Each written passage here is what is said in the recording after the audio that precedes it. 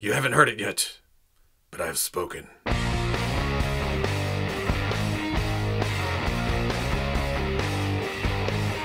Okay, people, welcome back to another Fwoosh review. Today we're taking a look at the Hasbro Star Wars Black Series, Wave 3, Wave 28, Wave 38, something. It just depends on where you look. But the big thing here is it's another wave of Star Wars figures. Yeah! Woo! I love a new wave of Hasbro Star Wars Black Series, especially when it has to do with the Mandalorian. And then for Dark Rey, it's from Rise of Skywalker. I'm not going to hold it against her because I like the design. I mean, and in my head canon, it might have went that direction because it's my toys. I can do whatever the hell I want. But because I got the wave all at the same time, thanks to Alex on Instagram, you know who you are, I'm going to take a look at all of them at the same time. Because once I open one, I want to open all of them. It's kind of like Pringles. Once you pop, you can't stop. And I need all these on the shelf. Looking at the package, it's that new design where they've color coordinated to the series or movie the character comes from. And for Moff Gideon, Kuiil, and Greef Karga, they're all from the Mandalorian. And then Rise of Skywalker gets this nice pastel blue. Get some artwork on the end of the package showing the character and do these go together? Did I just happen to put those? No, that's backwards. There we go. We get that mural style picture on the end that I'm hoping that someday Hasbro puts into poster form because I haven't been saving the packages. I'm a bad collector. On the back, the same pictures, but we also get a little bio of the character in several languages. We get down to the bottom, attention, warnings, figure, and 2 accessories, or however many accessories. But the big thing is, don't put them in your mouth. On the other side, I miss the big fonts, but we get some Star Wars logos, we get the colors, we get more window. On the top, yet more window. On the bottom, here's your legalese, your barcodes. But let's get these open, see what's going on here, and we'll start with Rey. And not because I hate Rise of Skywalker or anything like that, it's just that Mandalorian's fresh on my brain. I'm hoping that hood fits on better than it did in the package. And it looks just like in the movie. It's a dark version of Rey. But in the movie, you don't get a super close look at it, so it's nice to see all the details of the costume. And it's essentially Kylo Ren wraps in female form. Here's how far I have my head up the Mandalorian's butt. This texture, when I first looked at it, I was like, oh, that's kind of like Beskar. And that's the whole thing. Sleeves, top, bottom dress part, and you would think it traffic cones, but it's split down the sides. Not the softest material, but it does get out of the way, and that shows that same material on legs and, well, down to some shoes. Essentially, her whole body is covered in this. There is the thick belt that is smooth and has a different gloss to the black, but other than that, you think it's pretty plain, but at the same time, it's fitting, I think. Cloth cape, a nice light material that drapes naturally. It does look just a bit flat whenever it's just laying behind her, but maybe you can wet it, get some wrinkles into it, get some flow to it. The hood coming up over the head, same material all the way around. I like the look of it, but it kind of fishbowls. It's that Bandai, well, essentially most Kylo Ren figures we've gotten with a hood, with a plastic hood, it likes to float up above the actual head. Looks good when it drapes down on the sides, but it gives some space around her face. There's some pegs holding that in, well, was supposed to be holding that in. And I'm guessing there's another peg in the back holding it on. But then under that is Rey's face, and it's a nice photo reel. It's not as nice as Island Journey, which is my favorite, but it's still a good likeness. There's that new shininess we've been seeing a lot to the photo reel lately. Makes her look a bit sweaty. But this is Evil Rey, Dark Rey. She's allowed to be sweaty, I guess. Can't tell, is this reuse? That hair looks familiar right there. It's not that Island Journey Rey. There it is. It's that Last Jedi Rey. Does she have the things on the back of her head? Yep, she has the triple ponytail back there. But it looks like they tweaked the photo reel to have angrier eyebrows. That's probably the reason why she doesn't have the teeth showing through either. That was the biggie for me. I would have loved to seen that on the action figure. Going over articulation, again, the hood is attached to the torso, but under there is the standard Hasbro, is that the new dumbbell joint up there? But she can look up inside the hood. She can look down. You can swivel it side to side. I wish that was a different setup. Again, that may be a Playday type thing. Try to get this down and around. Butterfly joint at the shoulder that goes forward and back. The shoulder hinges up, rotates all the way around. Hinge and swivel at the elbow comes up, oh, well, past 90. Rotates. Hinge and swivel at the wrist, it does go side to side for a lightsaber holding hand, but okay. Ball joint at the waist can get some hula hoop out of it. There is ball joints coming out to the hips, can come forward, not much back. Out. Oh, yeah. Not terrible. Swivel at the thigh, nicely hidden within the grooves of that texture. Hinge of swivel at the knee, exposes the hell out of that disc right there. But it comes up slightly past 90, and then that goes side to side. Hinge at the ankle goes, whoa, all the way back. That much back only gets you that much forward, though. And then forward-facing pin for rocker. For accessories, she comes with her swing-out lightsaber that you can use either in the double blade position, or it does have a hinge right here where you can swing it out to the Darth Maul position. The blades are removable, but don't twist them. You want to pull straight out because the blade itself is molded to the shape of the hilt. It has that high side right there that has to go in that position. And on the hilt, where we usually see silver, it's a goldish color. But then you have some reds, some grays. The hinge does stick out slightly, but in order to make this work in toy form, in this scale, they had to do what they had to do. I have noticed opening and closing it a couple times, it gaps up a bit. Oh, it does come apart, so if you want to double blade it or something, that is an option, but it also pops back together. Is there anywhere to store the saber? No, no hooks, no plugs, no nothing. Oh, I went to put the lightsaber in her hand and I realized there's a ring on her index finger on the left. Little dash of red, but a nice little detail against all the just black cloth here. That does look good. Rey stands at about 5 7/8 to the top of the hood, and I'm guessing about 5 5/8 to the top of her head, which falls right in line with the rest of the Hasbro Star Wars Black Series The Last Jedi figures like Rey and Kylo Ren. For the Mandalorian figures, it's hard to pick an order, but let's open up Moff Gideon first. Let's see if the old pull straight out of the package trick works. Cape is separate. That's cool. Much better than trying to pull this thing through a hole. I like that. And it goes right back in. Good as new. Mint in package. There. Oh, it's so good. And some new engineering. Or, well, not some new engineering, but it's so well implemented here. Got the armor on the upper body. Beautiful black shiny sheen to show off, hey, it's going to protect him from blaster fire, right? But on top of that, some nice painted detail. The reds, the grays, the whites. Well, that may be a little bit messy. Is that actually sculpted in there? But then there's reds up here on the shoulders too, kind of epaulets look. That red travels down around the belt piece, which is completely separate. So if you want to get crazy with the legs, it does ride up and out of the way from those, just in case. But you can also let it ride down just a bit. The baggy pants with the nice wrinkles adds some detail to it. There may be a slight texture. For me, the eye-catching thing is the red stripe down the side. It comes down to the boots. It's hard to see the details because it's all the same sheen, but there are some straps running across the front here. Same thing down on the feet. Just little details. Well, hell, I didn't see them on the show, so the action figure gets us a look at what's actually there. The sleeves are the same as the pants, just a nice realistic look to them. But again, that red stripe coming down, it is sculpted in, but the paint on top of that follows it really nicely. The gloves is where we see a pattern. Well, there's the belt too, so it kind of matches side to side. There's horizontal, vertical, it kind of mixes and matches. It's a neat little thing that I've never noticed before. On the back, pretty much the same thing, just less detail because it's the back. Get up to the head and it's a great likeness when you're looking at it as an action figure at a distance. You know, it's standing on the shelf. You get right up on it, and that's when it kind of, is there something off? Is there something weird? Again, with the shininess that shouldn't be there, I may try to hit all these with a dull coat at some point. It's definitely Gideon. If you pop this head off, you know what body it goes to. It just has that, you know, action figure feel to it. My big thing here when I got it out of the package were the shoulder pads, and I thought there is no way in hell that's going to allow the shoulder to raise up. But like we've been seeing with troopers and a lot of armored characters, they glued it just at this point down here. Well, it's actually tabbed in, and it is a soft material like the lower tunic.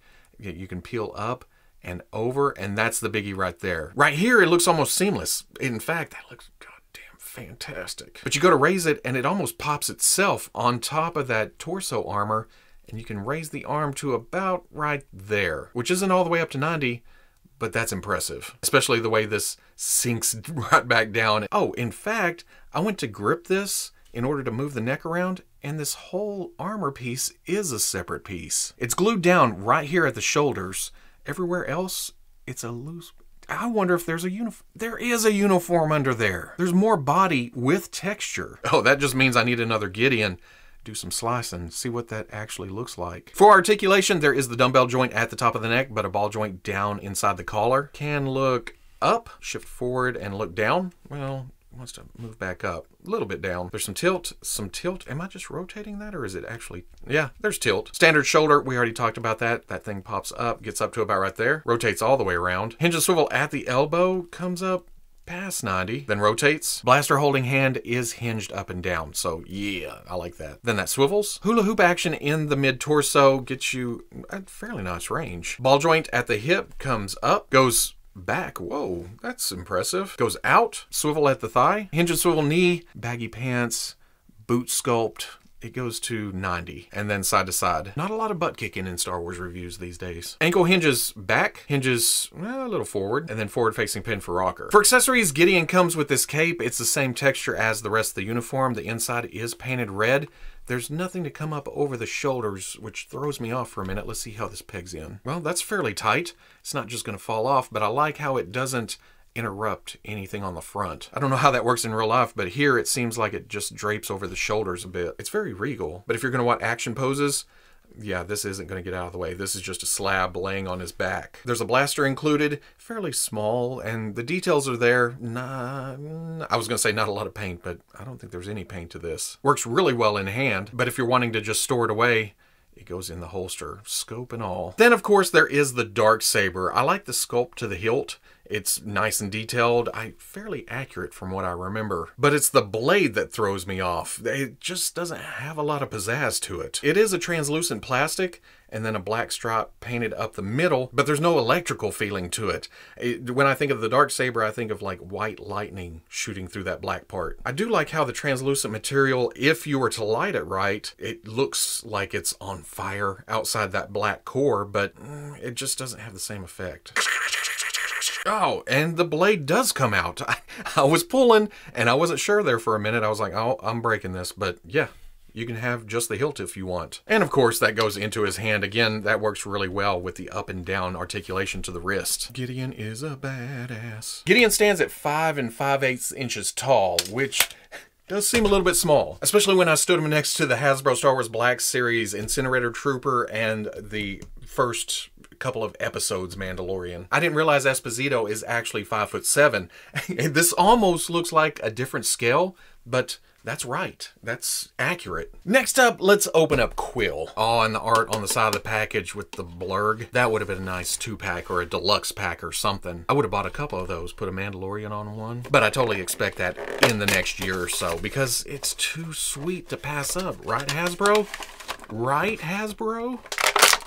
Is it crazy that this is our first official Ugnaught in the Star Wars Black Series line? And this year being the 40th anniversary of Empire Strikes Back. But I'm not going to complain. This is Kuiil. It goes with the Mandalorian shelf. I am willing to wait for more Ugnaughts. But look at all the different textures here. The scarf has kind of this spider web effect going on. It's the material that it's made of. The outer vest or shirt or tunic or whatever, slight detail. Just enough to make you think, oh, that's not just a flat plane. I don't know why I just explained texture. It makes it not flat. Same thing with the sleeves, but nice grooves, nice wrinkles. This strap. Leather-like effect for the gauntlets. It's got these X's in it and these straps, and I would have liked to seen a bit more paint detail there. The silver for the buckle. I don't know what that design is, but that's cool. For the pants, there's this pocket flap and more texture and more seams coming down to the boots that has a flap that lays over the foot. And look, they left the front all free to articulate really far forward, probably for some stirrups, for something that he rides on or something. Who knows? There's even a cracking effect, like it's aged. The belt piece that has the lower part of the tunic has, is this a pouch of some kind? Yeah, there's a strap coming up. Not painted on the buckle thing right there. Same thing on the other side. In fact,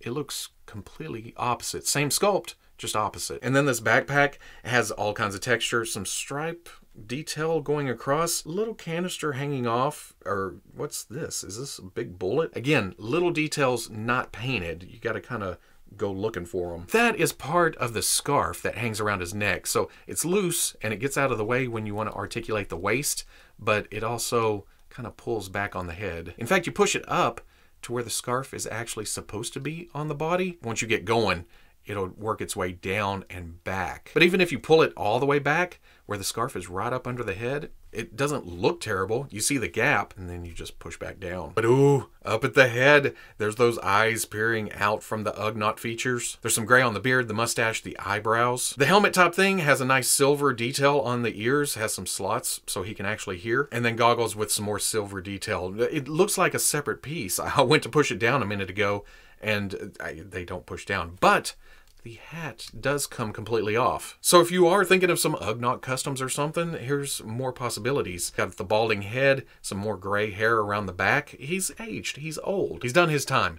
He deserves a break today. I like the little pointy ears. Going over articulation, there seems to be one of them dumbbell joints up in the top of the neck going into the skull. Can look up, can get the scarf out of the way. Does look a little bit down. Look at that tilt though. Just look at it. Swivel. Shoulder has this extra sculpt detail on top, but it does hinge up to 90. Swivels all the way around. Hinge and swivel at the elbow, comes up to, well, almost 90. Rotates. Trigger finger hand, but it is hinged side to side. Oh, Hasbro, you failed me. Then there's swivel. Some ball joint at the waist, not a huge amount of movement. Ball coming out to the hip, goes forward, back a little bit. Out, doesn't win the wave, but that's not bad. Swivel at the thigh. Hinge and swivel at the knee, comes up, oh, past 90. That's further than Gideon. Swivels. Hinge at the ankle, goes back a bit, goes forward quite a bit, and then forward facing pin for rocker. For accessories, Kuiil comes with this, well, this backwoods shotgun looking blaster. Some nice detail to it, a little bit of paint, just some gray, some green. I can't tell which is the plastic color. I'm guessing it's the green, and I'm just now realizing the strap is also a separate piece. Can you take that off? Oh, yeah, well, can't get it over the sight. But I guess you can put it over the shoulder, have him stored away out the back. Fingers are fairly soft so you can pry him out. He's not gonna be aiming down it or anything, but he can shoot from the hip, I think. Oh, that's a pain in the ass to get in both hands. But it can be done. There you go. It's not really a shooting pose, but he can hold it. Kuiil stands just slightly under 5 inches tall. Here he is with the Hasbro Star Wars Black Series first and part of second episode Mandalorian, and then Cara Dune. And then the Bandai SH Figure Arts Beskar Mandalorian and IG-11. Finally, let's take a look at Greef Karga.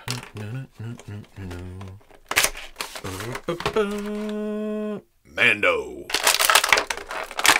And man, it's good to get a Carl Weathers on my Star Wars shelf. Hasbro did a fantastic job of translating his costume, well, or his clothes, I guess they would call it in Star Wars land, into plastic form. Again, with all the tiny little textures that help bring a realistic look to an action figure, a toy. Especially in this scale, they may exaggerate it a bit, but it totally works for what they're going for. Slightly different texture to the different materials, again, just like we saw with other characters in this wave, but it just helps differentiate. Besides the colors, of course. It's a nice contrast between the materials. And I don't know where this whole half costume, half jacket thing started. I seem to remember it from Solo, but it's not a bad look, it just throws me. Awesome sculpt detail to the belt along with some gold just to punch it up a bit to make it stand out. That belt is a separate piece that comes down to these holsters. The straps around the legs are also separate pieces. Again, even though the pants are the same color as the upper body, different texture. Just so much stuff thrown in there when you start looking up close. Down at the boots, rugged looking, the straps coming around the top. The gloves almost have a quilted crisscross mattress pattern to them, which is again one of those details you don't actually see in the show, or if you're not looking for it, but then you get it in action figure form and boom, there it is. Like I mentioned, this half jacket, the strap comes around under this arm, attaches to the other side.